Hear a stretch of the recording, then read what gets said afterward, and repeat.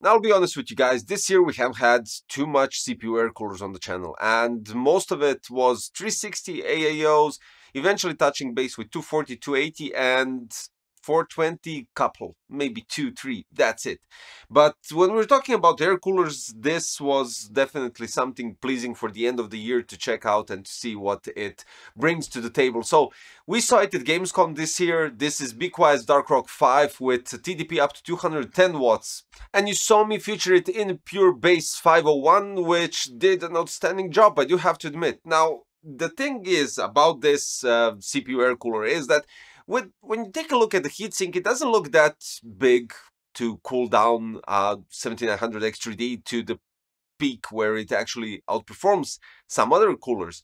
And basically, in some sense, it doesn't make sense when we're talking about the heatsink. But just the first impression is it looks small, it looks kind of cool, and it is what it is, right? But then when you take a closer look, so we have minimalistic design, first of all, and most important, no RGB, full black design, heatsink black, fan black, we have the top cover black, everything is just in a single color, nicely designed. And for you guys that are searching for something that is completely minimalistic, no RGB, that is just working properly, this is the thing. This is definitely the thing. So when you take a look at this one, we have dimensions 101 times 136 times 161. Total weight is just a bit above 1 kilo, and it has support up to Intel LGA 1700 and AM5 and AM4. Now, I don't know about 1851, but I have to check that, and I'll leave that additionally in the comment section. But regardless of that, so maximum power capacity 210 watts of TDP. At maximum RPMs of the fan, the noise level is 29.8 decibels, and we have 6 heat pipes with 6mm diameter. Outstanding. Now, for the fan, we have silent wings for 120 PWM fan, 120 times 120 times 25. Maximum RPM is 2100, airflow at 100%, 55.1 CFM or 93.5 cubic meter per hour.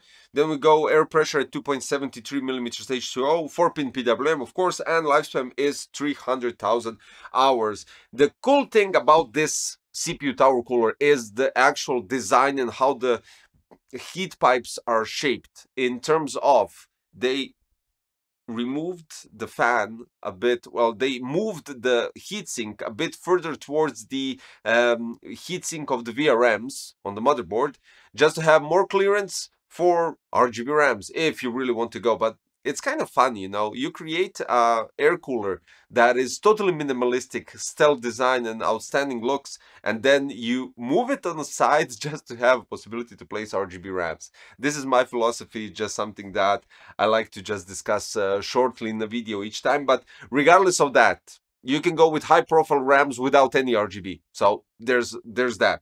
The thing that I'm a bit disappointed, just a bit, is that it doesn't have possibility to mount the cooler on the CPU with an offset specifically designed for AMD, because we had loads of AIOs, for instance, that were able to be offset, and of course air coolers as well, because that's where it started from first, and we don't have it here. But regardless of that, it really doesn't matter, because this CPU tower cooler performed quite nicely in terms of performing in the Pure Base 5.1 with stock 2 fans.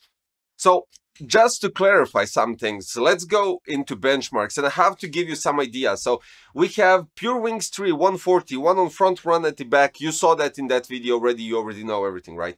We have this cooler right here, and the front fan is somewhere in the middle, cooling half of the part going towards the GPU and half of the part going towards the air cooler. And in those terms, it's kind of is strange if it will have enough airflow through the chassis and altogether, right? But the case is designed that way, so it kind of does create enough airflow. And here we go, AIDA 64 Extreme Edition, CPU went up to 92 degrees, which in that sense is a bit higher than usually what I expected, but that was a 360 AAO, right?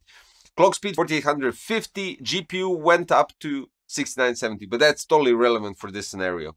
And then we go to Cinebench R23, and this is where it surprised me quite positively, and I'm really impressed. It starts at 90 degrees the first run, it goes down to 89, and Last 7 benches, last 7 runs at 88 degrees, not going lower, not going higher. This is an average that sticks specifically on 88, and I was quite surprised. Then we go with clock speed, 49.25 starts with the first run at that, and then constantly last 9 was 49.50. Outstanding. It did go to 49.75, 5,000 and a bit below, but this is an average that I got, and this is outstanding. And then the scores, 26,153, then it goes to 26,222 and jumps instantly to 26,425. So on average, I would say 26,330, which for an air cooler is outstanding, because usually what we get with an air cooler was okay, except for some that actually did had these scores. I think that was only one, that was NHD 15, the Gen 2 one. But this one, how it performed, this is a shocker, because first and most importantly, right, 161 of height, you have only one fan. You can add another fan here at the back because you do get additional brackets for that, and that's really good. If you want to create a push-pull combination on the heatsink, that's even better. And yeah, I'm quite positively surprised how it performed. Now, for the mounting mechanism, why I stated at the beginning, I think I did state at the beginning that has a really easy mounting mechanism. So specifically for AMD, you have to remove the original retention brackets. So you remove the 4 screws and the retention brackets from the motherboard. You place 4 plastic standoffs, and on top of them you place the 2 retention brackets sideways, and you have to take into consideration that the thread part needs to be on the outer side of the CPU. Right after that, you use 4 screws to tie up those retention brackets and place thermal paste, remove the foil from the CPU block, and place the cooler on top. You get a screwdriver because one screw needs to go right, check this out. So one screw needs to go directly, let me just remove it, here from the side through the heatsink, and you have to tie it evenly. That's quite logical. The cover is magnetically attached, so there is literally no issues while removing it. You just have to get used to the heaviness of the magnet, because it really does hold it quite nicely. And basically adding another fan on the back side, just I think it should add performance, right? In this scenario, in this case, what I would suggest eventually, if you want to have even better cooling and lower down the thermals, not getting better performance below, lowering down the thermals, adding eventually 2 more fans on the front.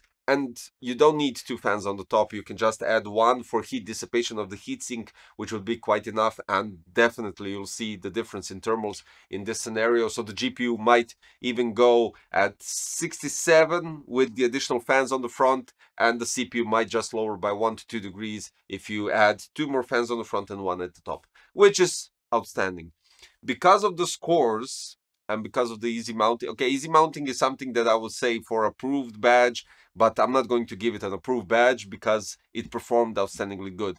And not only that, it didn't sound anywhere close to the sound of a 360 AIO, some of them that I had for benchmarks. So it was quieter. So PC Crazy performance badge for BeQuiet Dark Rock 5.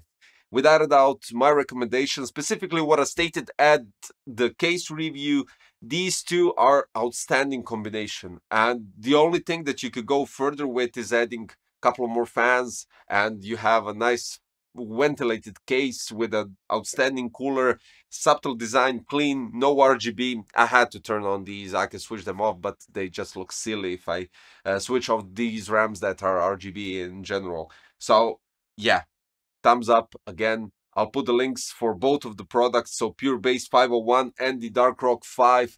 You can do the combination precisely as I did, and you'll be definitely satisfied. So the links are in the description. And don't forget to subscribe, hit the like button, click the notification bell, and I'll see you quite shortly in a new one. Thanks for watching. Bye-bye.